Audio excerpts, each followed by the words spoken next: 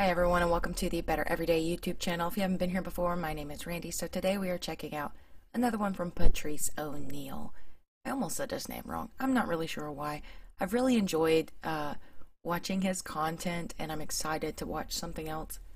This is a 30-minute special. I read in the description that it is from 2002. I haven't seen this one, so without further ado, here we go.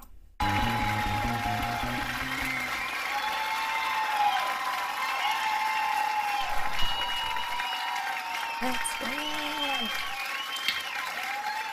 Dude, when he just smacked his hands, he made, like when I record, I have these little volume bars that go green, yellow, red, and I have to watch to make sure, like, this video doesn't go into the red, because if it does, you're never going to hear me. And when he just smacked his hands, it went way up into the red. I wonder why, because it didn't sound that loud to my ears. Oh, shit. Thanks for calling. Yes. Look, man, try your best to have a good time. Try your best. I'm not saying have a good time, because that's not necessarily what's going to happen. But try your best. All right? Okay. I'm not no asshole, but sometimes I mess up, man. And I try to love people, man. I swear to you. I'm a loving person. But sometimes things happen. Like, I'm watching, look, man, I'm watching the worst floods on TV in the history of America in North Carolina. And, you know, I'm watching the news and they have rednecks on TV just, you know,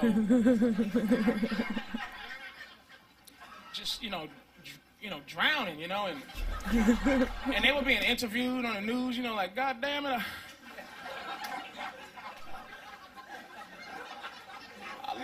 I lost everything. We tried to stack sandbags on top of each other, but it didn't work. The water just overtook our efforts, and I lost everything. My dog died. I have to turn off the captions because it just ruined that line. Also, this says 2002, but I don't know why I said it like that. Sorry, I'm quirky. I'm really tired, and sometimes when I'm really tired, I go into, like, overdrive mode. But I lived in North Carolina when there were some really bad floods in the fall of 2004. I mean, really bad. Like, the county that I lived in had unprecedented flooding. People drowned. People lost their homes. It wasn't a place that flooded. It was just a storm that there was a hurricane, and so we got a lot of the water carried through. And it was like people in my family, and it hits home. So he's talking about flooding in 2002, and I don't remember any in there, 2002, but maybe it was just a different part of North Carolina. Anyway. I didn't know what to do, and I swear, man, I'm not no asshole. But he says redneck, so I think he's talking about. I started crying, you know. That area. I cried because I couldn't give a fuck. I tried my best. I really did. I'm like, oh, Jesus.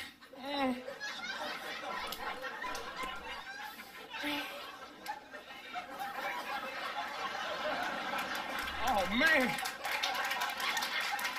I don't give a fuck. What's wrong with me? It's painful. But let me tell you something, man. Here's the thing about why I said try and have a good time. Because when you get adult, all you can do is try to have a good time. You know what I'm saying? Fair. Remember the good old days when you was a kid and you seen somebody with a funny shaped head? And you pointed right at the head, like it was nothing in you to stop from pointing at that funny head that made you, oh, jeez, look at that funny shaped head right there. It wasn't that bullshit in you to stop, you know, like now we adults, you still want to point at a funny shaped head, but now I can't point at someone's funny head. But your first feeling is your real feeling. You understand? That other shit is you trying to trick God some way into thinking you're a wonderful person. You know what I'm saying? But that first feeling of, look at that big funny head, that's the real. You know what I mean? Yeah. Now I'm watching a talk show. They had the 1,000-pound man on, right? He was 1,000 pounds. That was it. Now I'm 300 pounds. So that means this dude was 3 of me and another dude with pneumonia.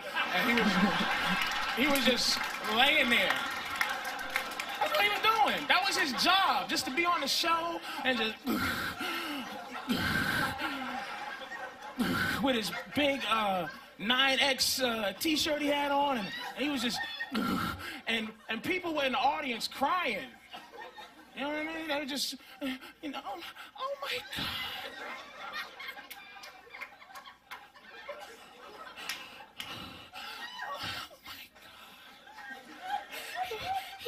He's 1,000 pounds? What happened? Exactly, he ate. He ate until he couldn't move no more. You don't catch 1,000 pounds. Nobody stick you with a dirty needle and give you 1,000 pounds. You eat. Yeah. Motherfucker, that's a half a ton. Now I did my research.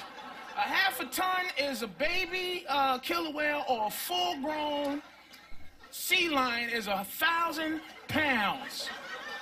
You know what? We kill horses for less. For a hurt ankle, we'll shoot a horse. But we let this dude grow until he's just useless.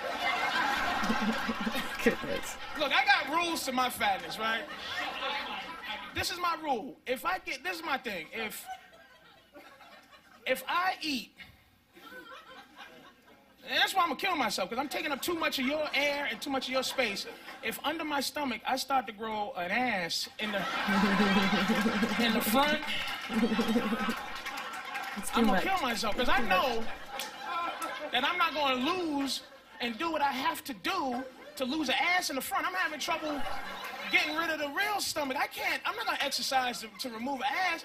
This dude, I'm supposed to be able to turn your drawers backwards because it fits better. Your drawers fit better because the ass is nicer. You see people like that with an ass in the front. All right, whatever, right? But this dude, he had titties everywhere on his.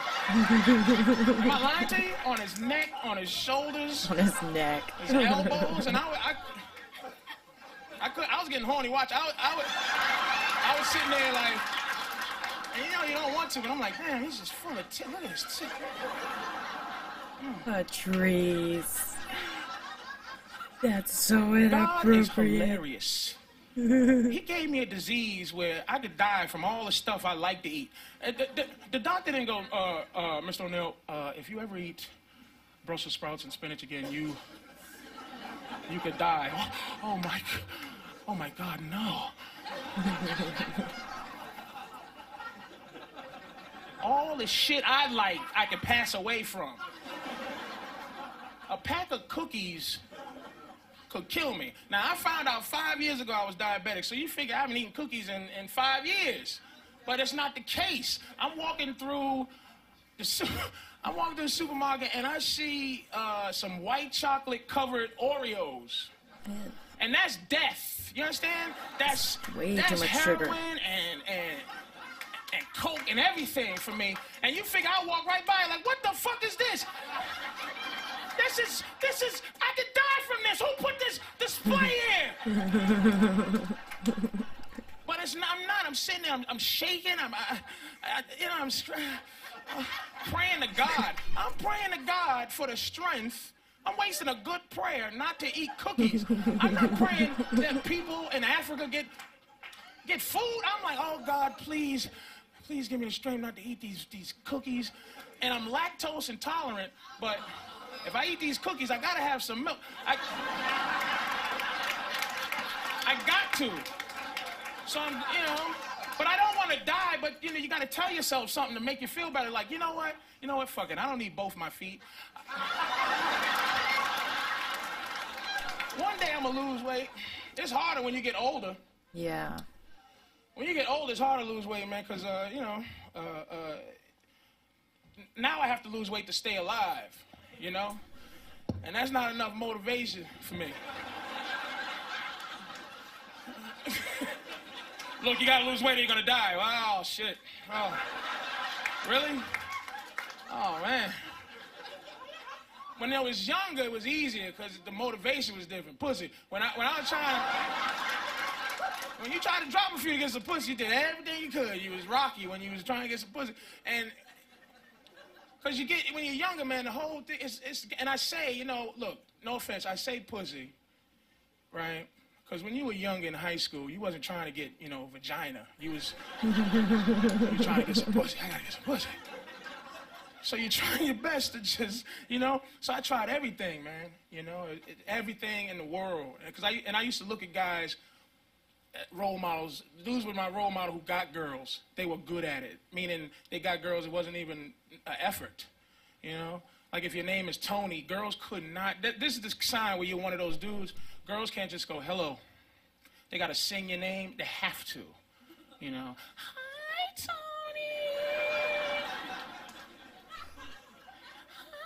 Hi. And, and I'm sitting there like, damn, this dude, Tony, in high school, he'd get dates. He would get a date. I swear to you, I used to watch him like a hawk. He'll smack a girl in the back of the neck. Yeah. Bam. And she'd be like, ouch, motherfucker, and look back and be like, Tony, why you hit me in the back of the neck?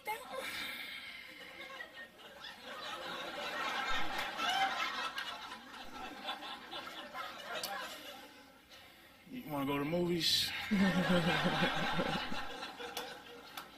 Yeah. When? When you get paid.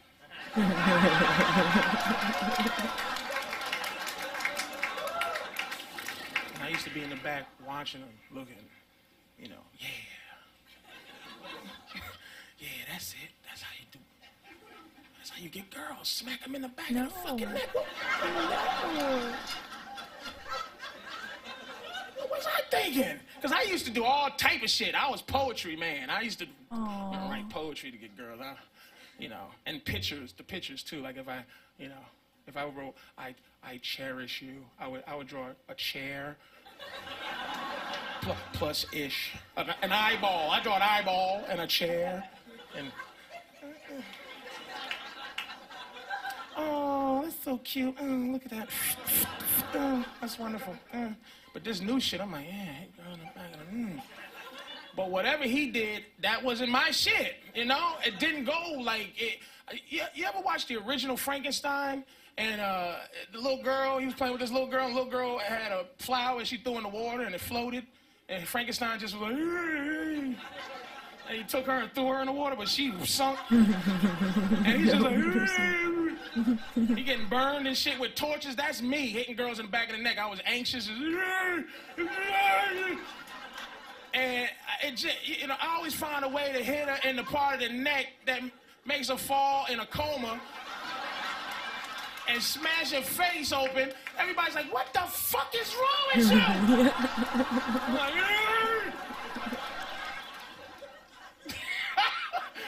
oh, shit. Women bring all type of stress to the motherfucker, right? Y'all, come on, stop. Damn. Women don't want to be sex objects. Reconsider. From time to time, reconsider, because it helps us. It helps guys. Depends on it helps the us woman. out of this violent streak we got. Guys they just get violent. Anytime I'm getting violent, I see a woman with a nice ass. That shit calms me down, and it brings men together because a nice ass is it's some kind of thing that men have with a nice ass. You can't enjoy a nice ass by yourself. If you see a nice ass alone, it's no good. You can't. You need somebody else. You're looking, but you start looking for somebody else. What is he talking about? And I've been all over the world, man. White guys have a signal for nice ass.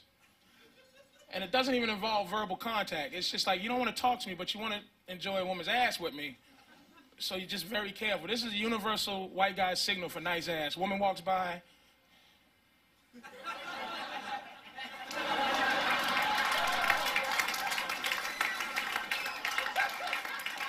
I've seen that. Don't confuse that with nice titties. Nice titties is...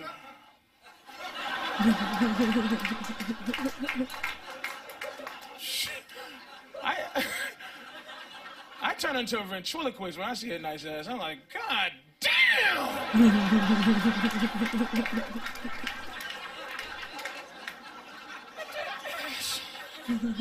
Oh, shit. Y'all can help us, ladies. I'm serious. Well, we got that violent street shit. It's the strangest thing. You ever get violent for nothing? For no reason? Is that a weirdest feeling? You stand next to somebody at a bus stop or something, some dude you don't know, you look at him, you go, hey man, how you doing? You look back, hey, good, good. Then you look back again, your brain's like, hey, you know, it'd be a good time for you to punch him in the side of the fucking head. And you're like, what? To yourself, what the fuck are you talking about? And you only want to punch him because he's standing there not ready to get punched. So you're just like, oh man, you gotta punch him in his head. This dude, he's disrespecting you, man. You know what? This dude ain't paranoid enough. You gotta punch him in the side of his head to let him know that there's people out there that'll punch him in his head. He's not even using his peripheral. You know what? He ain't even scared of you. You should punch him and let him know you better be scared of me, motherfucker. You don't just stand there and not pay attention to the fact that I want to punch you in the side of your head. You gotta be paranoid of people out there, man. You gotta look just like this. Don't let people guilt you into death. I see Arabs on the train, I watch them. Do you understand me? If they got bags and shit and they get up and walk away, hey, you left your bag, man. You left your bag, sir. You left your bag. Why? What do you mean I left? You left your fucking bag. It's garbage. No, get your bag. Why? Because it might be a bomb. I don't trust you. I'm watching you. White guys are good for that shit. Y'all are good for that guilty shit. That's your punishment. For racism, guilt. White guys are so afraid to be a racist. I'm telling you. You see a few black guys walking towards you in an area you don't belong in, run. But you can't run. See black guys coming out. I don't want to assume that these young men are going to beat me in my face. I don't want anybody accusing me of racism. So they got to wait to get beat up first before they can even think about running. My advice, run, get home, feel guilty, but be alive. Alive and guilty is a good thing. Because if I see 5 bald white dudes walking towards me, I ain't gonna wonder if they got cancer. I'm gonna go,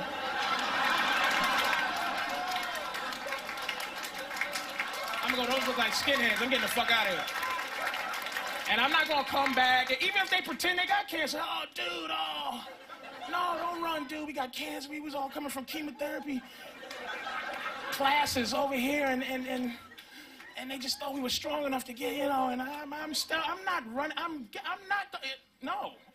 Because that could be the old cancer hang a nigga trick. I go back, hey, you guys all right? Get him! Oh. I fell for the cancer hang a nigga trick. How the fuck did I?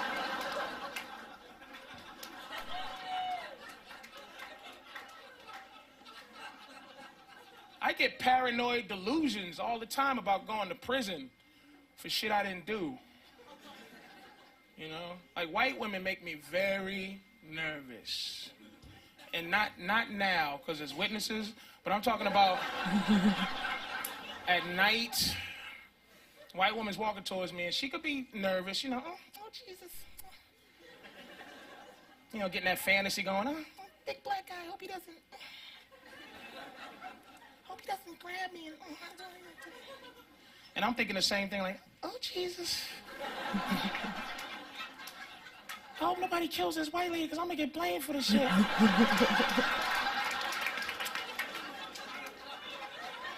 I keep my receipts. I collect receipts, because it's a trail of where I've been during the day, during the week. It's a time, it's a date, it's a place of where I've been, and I don't go more than a half hour without buying some shit. Ever.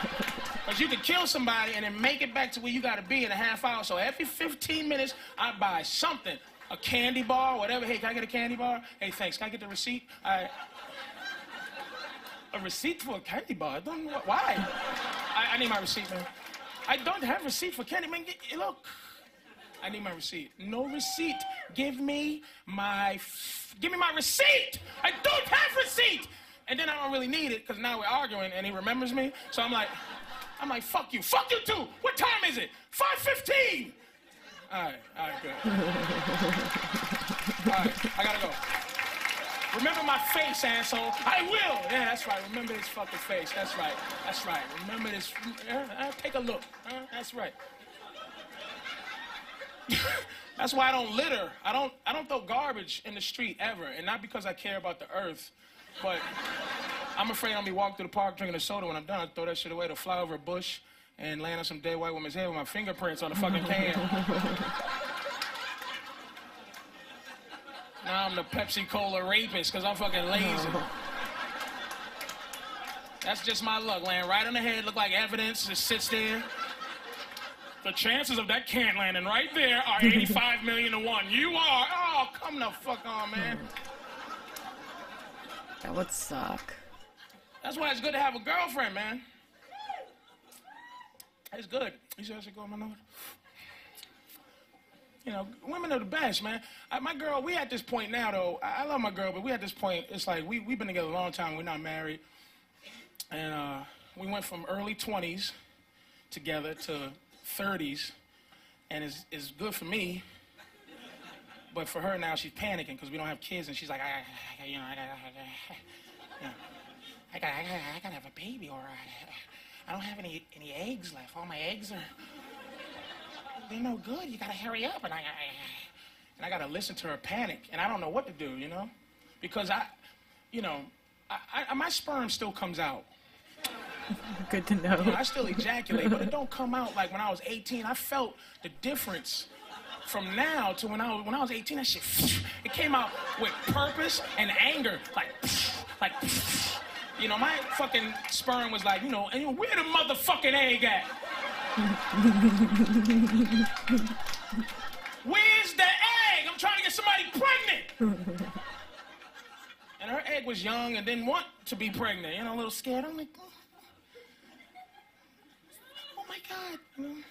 Hiding in the uterus, telling all the lesbian eggs, tell them not here. She's not here. Why don't you just leave her alone? Why don't you just leave? Stop stalking her, man. Get the fuck out the way, dyke. I'm trying to get somebody pregnant.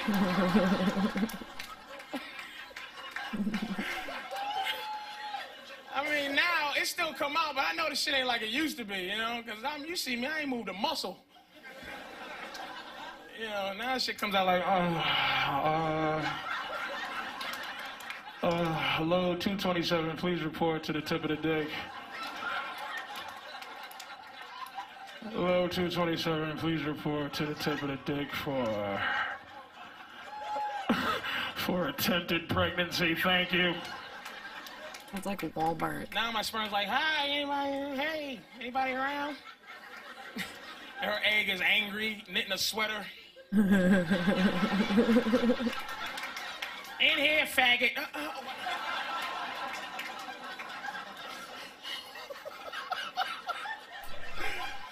I think I masturbated all my real good sperm away anyway. You know, all I got left really is some fucking bank tellers and a couple of security guards left in my sperm. All the real good citizens are jerked off, man. I've been jerking off in the shower, so I'm surprised a baby hasn't crawled out the drain yet.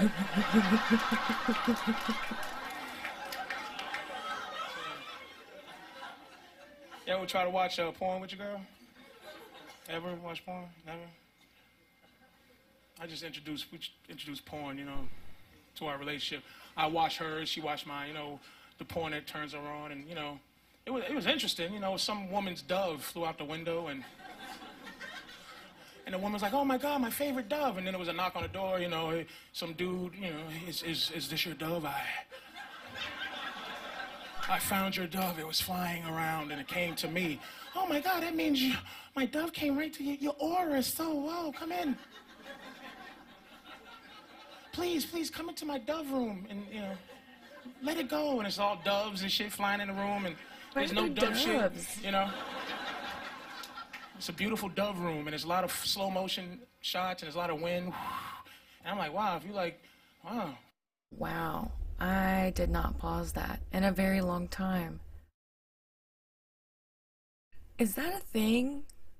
Doves in porn? Or is he just throwing it in there and making this a very unique fantasy of his woman? I have never heard of that before.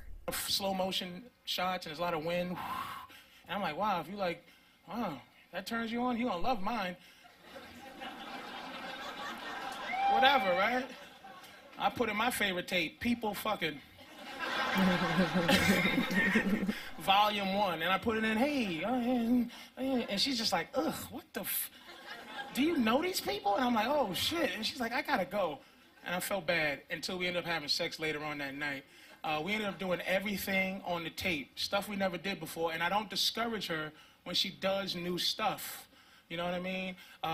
She likes her nipples pinched really hard, And she goes to reach for mine, and, I got, Because you don't want to be no punk during sex pain. You want to take it, but you go, ooh. Don't do that. But this one was so violent, I couldn't let her do it no more. She just started, boom, flicking my nuts. Boom, boom. Oh. And I was trying to take it, but I couldn't. I'm trying to reach for oh, shit. All right, stop. And it was my fault, right? Because she saw the dude on the porno tape getting his nuts flicked, and he enjoyed it because he had professional porno nuts. He boom.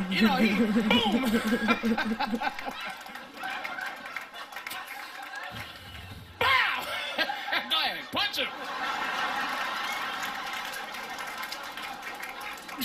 The best thing I ever seen on a porno tape in my life, I swear to you, the best thing, nothing can beat it.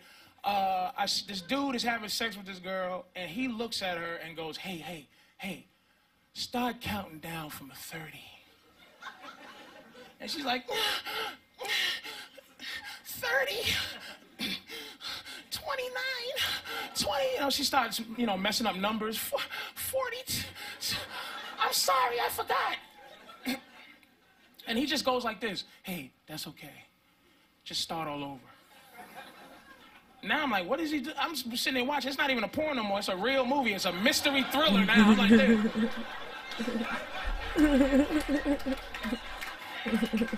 Get the popcorn. And she started going, 15 for you, oh God. It took an hour and a half. She finally gets to 1. When she gets to 1, he pulls out and comes right on cue. I gave him a standing ovation. I was like, oh my God. Oh my God. Did anybody see that? That's dick control. That's power. Yeah. You look at your girl and go, hey, pick a number. And she goes, why? Because that's when I'm going to come. 1,000. And if you can go 999, I tried it with my girl like the next day after I saw her. It's like, yeah, baby, start counting down. Woo, from 3. Hurry up. 2, fuck.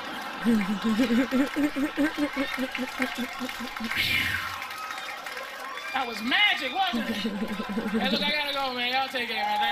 Thank you. That's too short. Why is there so much time left? Thanks a lot, man. Thank you.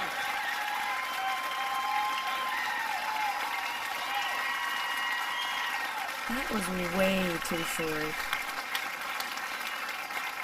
He's coming back.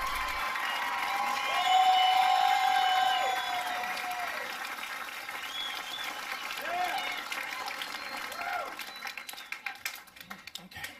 Look, wipe your hand off. I don't want no evidence. Look, thanks again, man. Y'all take care. Thank you very much. Thank you.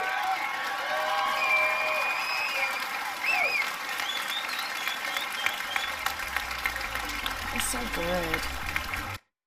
That was a really good special.